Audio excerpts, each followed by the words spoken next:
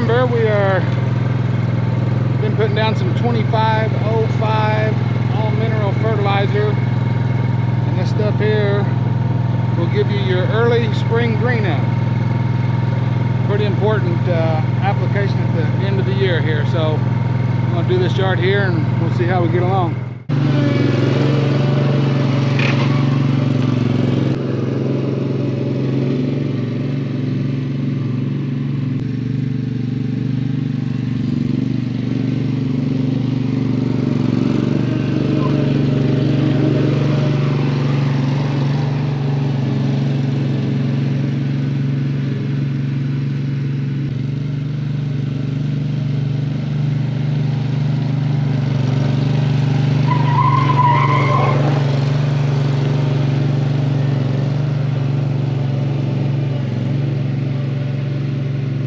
Had a customer that his front yard was kind of thin. He was getting a lot of weeds in it, so we've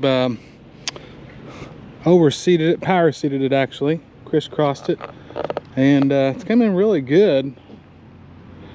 And just so happened I left a little check strip here, so we're going to take care of that next spring. But other than that, it looks really nice. Just seeded right into it like a no-till drill. A couple thousand square feet here was just nothing but brown. Some of it came back, but we went ahead and power seeded it, kind of thickened it up a little bit from the army worm. So, but anyway, that's the gist on that one. Had seed load come in, gonna load him. Got some digamba beans in there.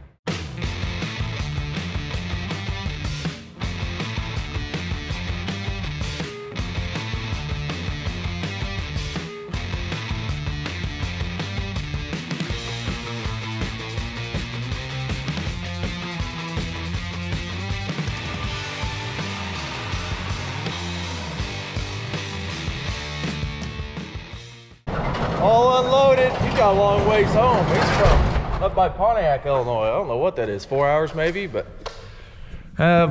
we've now gotten one load of dicamba beans in, one load of enlist beans in, and one load of corn in. So we've got 3 loads in so far. Supposed to have 2 more loads coming this week. I know one was a split load between corn and beans, and I think the other one's all beans, but coming in, getting filled up. Be time to plant again before you know it. And Dad's is over in Indiana. He is running the speed tiller today. Good chance raining tonight and tomorrow. Seeing if those blades made any difference. It's dried up enough. I've come back over in Indiana and tried to do a little speed tilling. This is the speed tiller that they put the 22-inch blades on. Took the 24s off, got the 22s on.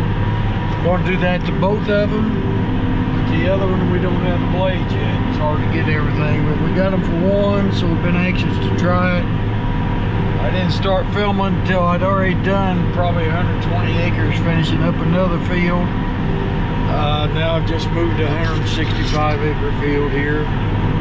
Try to get it done today and then possibly another one yet. But anyway, I'm thinking this solved the problem. I haven't been in real gooey dirt, but I've been in some dirt that's a little bit too wet.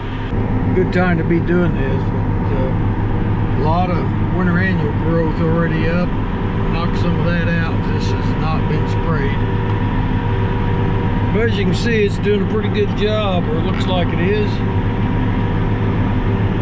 Going in the ground just about right, knocking out the weeds. And not balling up. That's one thing. Case knew they had a problem here, I guess. So most of the time it wasn't an issue, but certain times it was. So they came and fixed it for us. We put them on, but they furnished them, so that's a good deal. See how it keeps working. I'll keep you notified today. If I get over this many acres, don't have an issue, I would say it's fixed.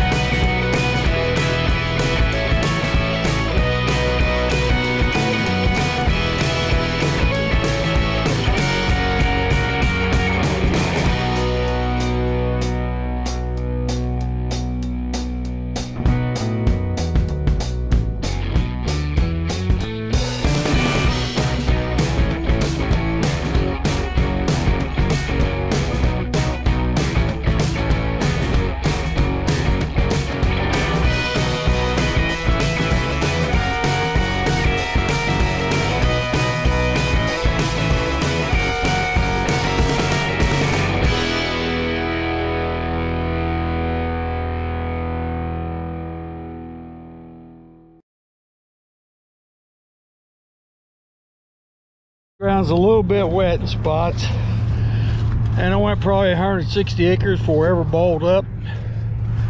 Then I balled up a few times, and I know what's going on with this. Over in here where it's balling up, just this one area, but there was some of this jammed in there. Okay, what happens when wet spots and the front blades blow out back here, it balls up right here, makes that one blade or two hard to turn. If it's in soft dirt, it don't turn, it pushes. To me, a little drier would be having no problems, so they made a lot of big improvements. But this is not bent right.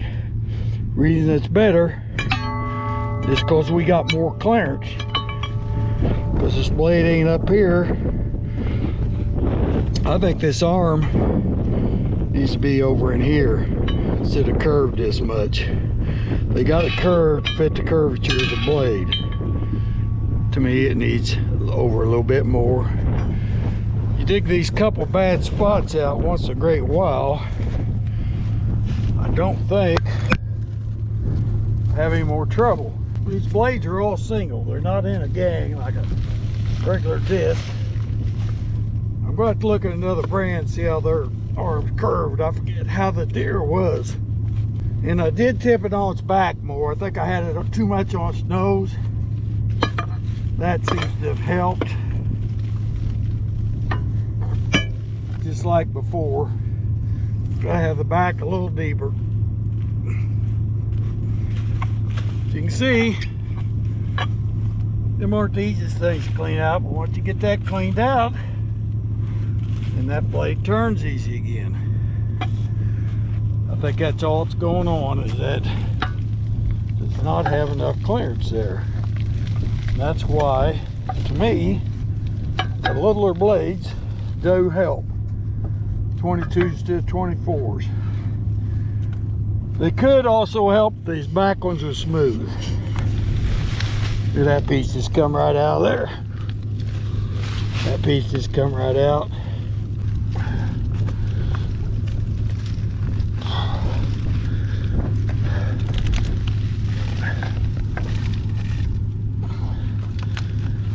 The other brand we had a year ago had smooth blades on the back. It would not penetrate as good though, and take out the weeds as good. So I'd say the difference, besides the size of the blade, curvature, being notched, more aggressive.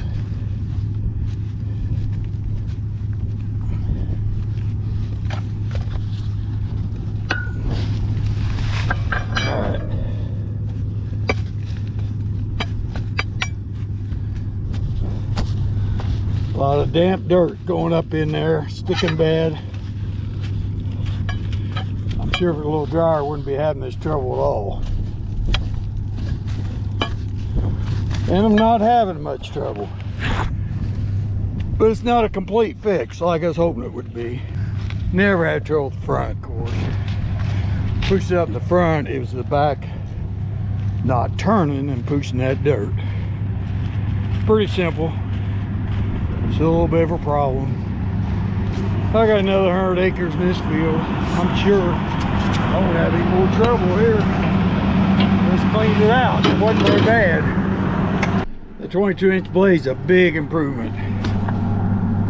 But not a complete cure-all. If you're running one of these speed tillers case, be sure your number 4, whatever outlet you got it in, rolling baskets in float. I thought I had it float once the other day and it wasn't quite down, it was in neutral. And that makes your basket hold the back out of the ground, and when the back's held out of the ground, a lot of pressure on your basket, and also lets the back not turn as well. So gotta be sure of that. Gonna be taking the truck up this evening after the basketball game. Sit here ready to go. But got one problem. I have no heat. This panel here does not light up no more. Since we took the truck bed off, this panel right here, something about taking the bed off. We're hoping it's the side sensors that's in the tail lights of the Ford pickup need deleted. So dealership salesman's supposed to be by here any minute. Take it up and check it out. If I am going to put the truck bed back on, so I got to have heat go clear to Springfield, west of Springfield to Beardstown. I'm up at Robson loading up for tomorrow. Got 2 loads down to Newburgh. We got 6 trucks running, me, Garrett, David,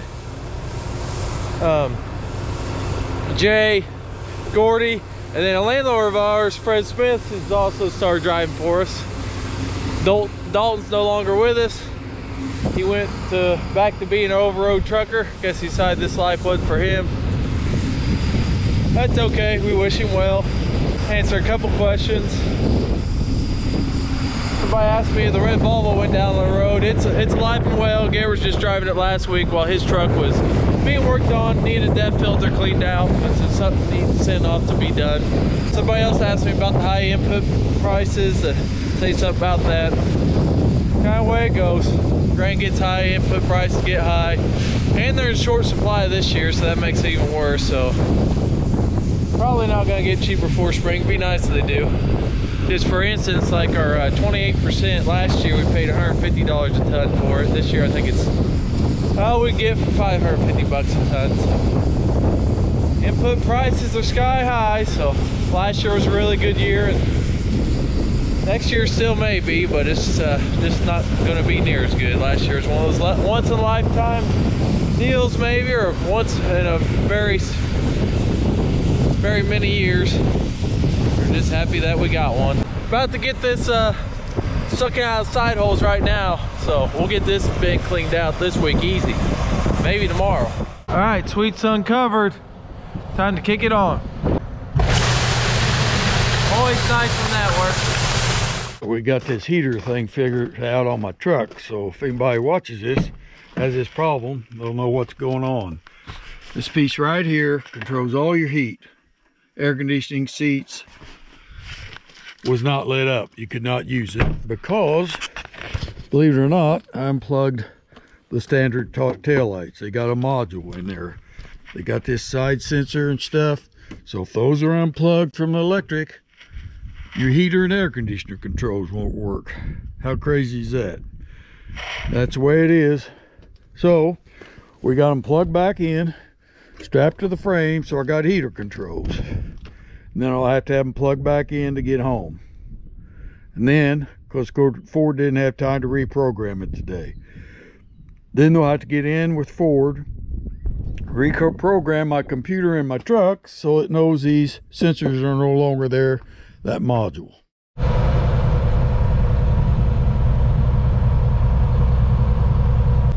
6 of us are still hauling. That was hauling yesterday. David's going to continue going the smaller grain setup in Indiana. Work on getting that one bean bin there cleaned out. Fred and Gordy's still going to the bigger setup in Indiana, drawing out of the side chute. It's easier and faster run. And me, Jay, and Garrett are going to continue to go to Robson. We'll get that bin cleaned out today and then get the belt moved to the last bean bin up there, but it's by far the biggest. It's 55,000, whereas the others were 20, I think. But today I want to give a huge congratulations out to Sean and Sierra Redmond on the birth of their new daughter Layla. So just want to give a shout out and congratulations to you guys. I've had 3 kids myself and 2 little girls, and it's hard feeling the beat. So congratulations on your new bundle of joy. We're in Beardstown, Illinois to get the truck bed put on. They said they had a little place we could stay above the office. Turns out to be more than just a little place. It's nice. Old ship steering wheel looks like for a chandelier. Even came with a beautiful woman. Oh, that's my wife. 46 years. 46 years, that's right, yesterday. Yeah. Crossing the cemetery in case we don't make it out. Picture, this is a picture from the outside where we're spending the night. See how big it is up there. Put hunters up here a lot, I guess. I don't know how many people sleep, 10, 12. AGM Equipment at Beardsville, who's putting this on. This is some of the other martin beds they got sitting around here. Flat bed with some pretty good sized boxes on the front. Pretty nice. And you got this big puppy. Man, this is nice. Big old lift gate. Must sell several of these flatbeds. They got 3 of them here with the boxes on the front. And here's where they install things. We're gonna walk in here and see what's going on. There's the truck bed.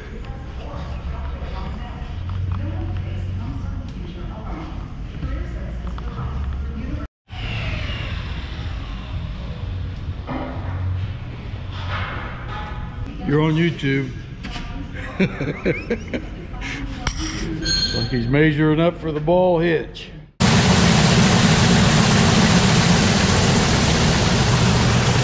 Ben's cleaned out. Time to move the backhoe over here.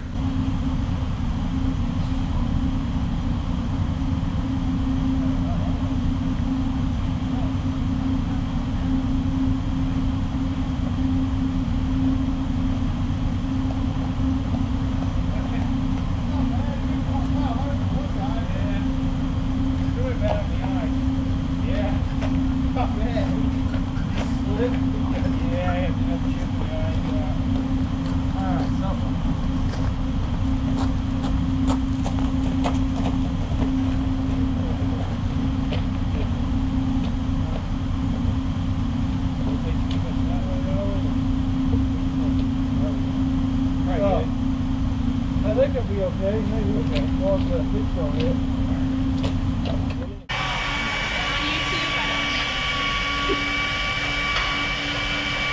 Looking good.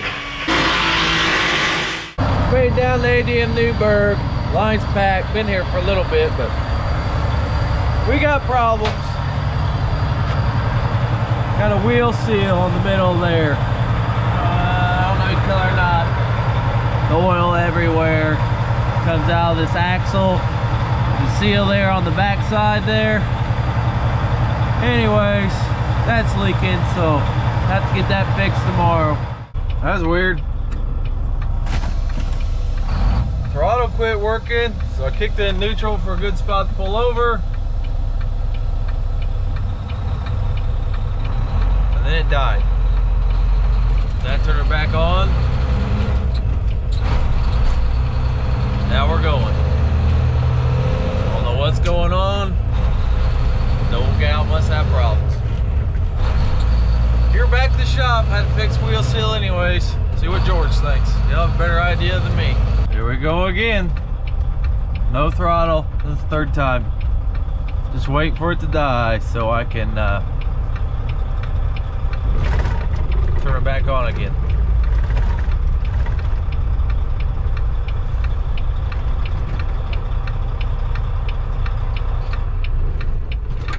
There we go. She's dead. Now we can start back up. Good to go again. It's had 3 times about 5 miles. I don't know if we're gonna make it back or not. Dying for time number 12. We simply keep her in neutral, wait for it to die. It died. Kick her back on. Find the right gear. Away we go. If anybody happened to have been behind me this evening, apologies, because I kicked my flashers on. They're probably wondering. I kick her in neutral. I get down about 40 before it finally dies. Then I kick her back on. Away I go. It's probably very confusing for the people behind me, but I'm just doing what I gotta do to limp her in. Hopefully, hopefully we can get her figured out. Made it. I don't know how many times it died. 14, 15, 16. Lost track. All I know is we made it.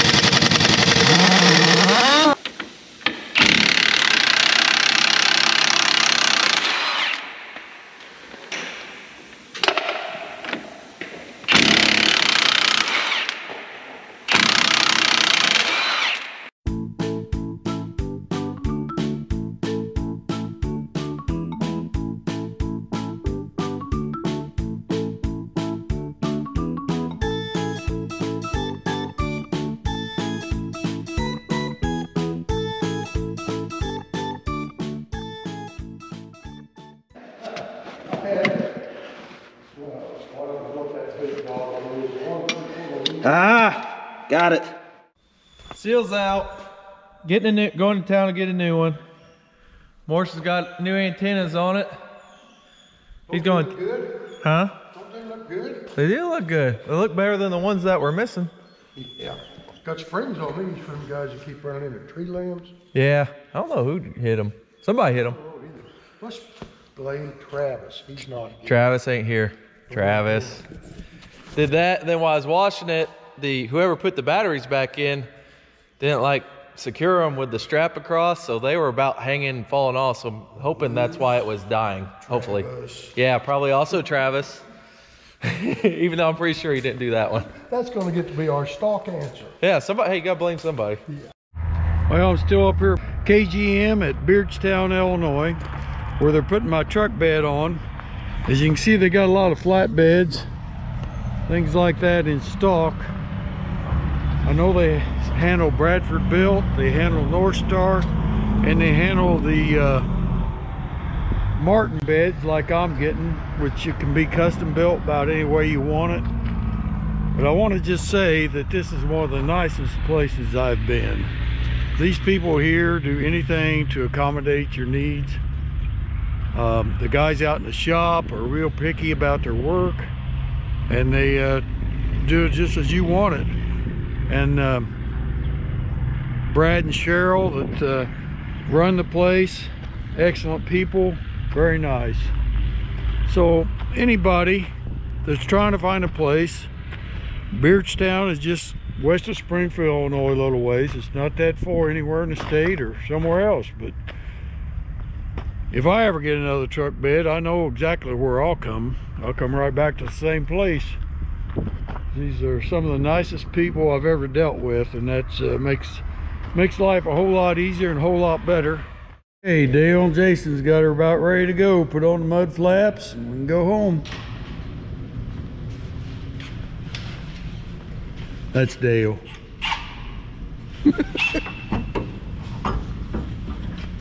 Lights.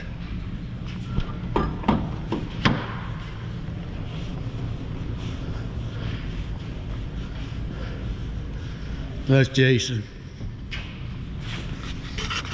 All right, got the new seal. Hopefully this works better. Taking her for a test drive. Got everything fixed that we think needs fixed. Wheel seal. Hopefully the battery solves the dying issue. Antennas. There was also a hose we had on temporary on the motor. Air hose that went down on Garrett last week when he was driving it. They have one fixed temporary, so we got the real one on. So there's two bins over at David, bean bins over at David's that needs swept off. I'm gonna go sweep them off. And it just died. Oh, I didn't fix it. Bummer. Test run number 2. This is a little embarrassing, but went back up the shop. These Volvos, this one and the black one, you can check the oil on the screen here. And it shows it being full, so just go off that. I stopped on the side of the road, decided to check the actual dipstick. It did not match what the screen said. It showed it off the stick, so I'm hoping that's why it's been shut down. That would make sense. So about to find out. And trying to go to David's getting sweet bin walls off. See if the truck will make it there and back without dying. If it does, then I'll probably run out the Robson and preload for tomorrow. Oil pressure sitting about a little under 60 instead of 30. Good sign. Good sign.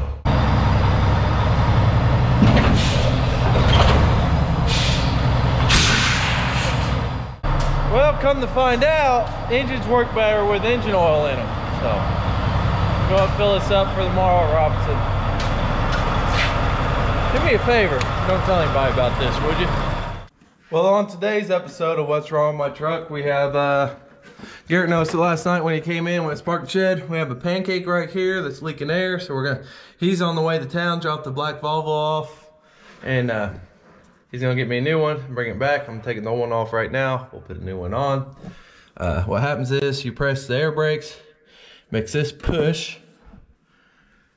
turns this right in here to make these brakes go against this drum. That's how it stops. Anyways, that's leaking. I'm putting a new one on. All right, old one off. Okay, new one's on. Now just to get the brakes adjusted right, and then away we go.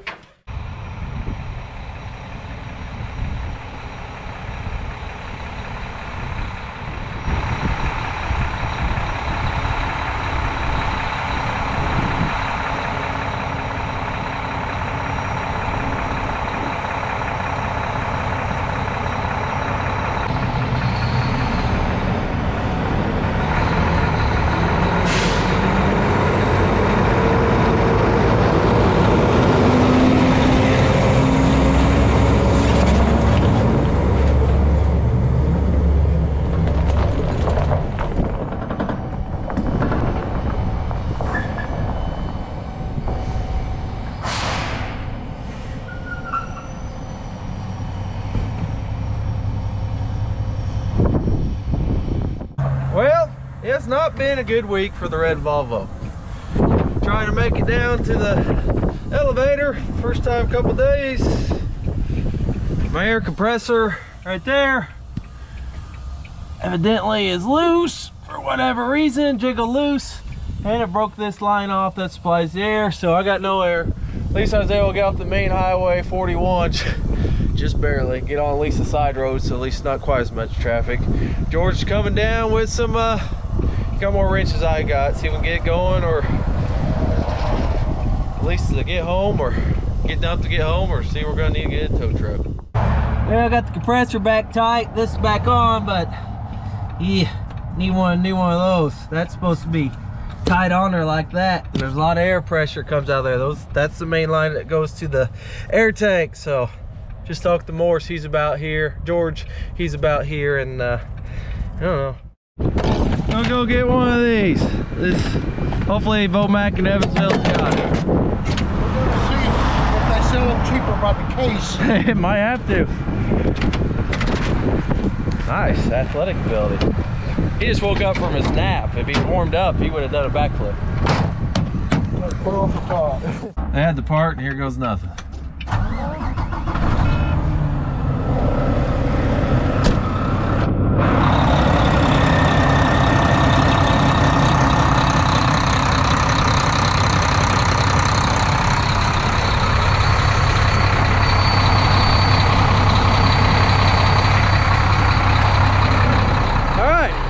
I think we're good again. Praise the Lord. Well, we have done it.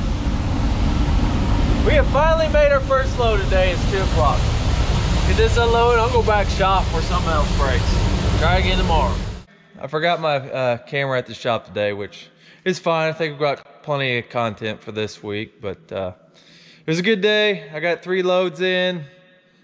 No problems. Well, had a bolt come out of my automatic tarp, but just put a new one in it and good to go. Which shout out to the guy at the ADM Newburgh for letting me steal bolt from you, so to get that fixed. But about time to go home. Let's see. Our December contract started 250,000. I don't have the last 2 days off of it, so we're probably down to about 140,000 or some. Supposed to have some severe weather coming in tonight. There's not really much on here, but it's coming up from there, so guess I just don't have it zoomed down enough so that the Lawrenceville about to go to the Lawrenceville Layton and the Lawrenceville Indians basketball game down Mount Carmel. They're starting in a half hour earlier to try and avoid the storms, but we'll see how that'll go. It's been a little bit of a crazy week of weather. Let's start this video. We were working ground, so it was dry. Then Sunday, I think we got like 1.5 inches of rain, maybe. Don't even remember now. Then it got super cold. Well, not super cold, but it got down in the 20s, and we even got a little dusting of snow. And then today it was in the 60s, but now it's supposed to rain and cool off again. So I don't know, crazy weather. But anyways, we'll see what tonight will bring and Case says that they are committed to getting the speed tiller fixed right. So they got a lot of smart people, and I'm sure they're going to figure it out. So more to come on that front. So Ivers merch, Ivers-Farms.myshopify.com. Thanks for watching. See you next week.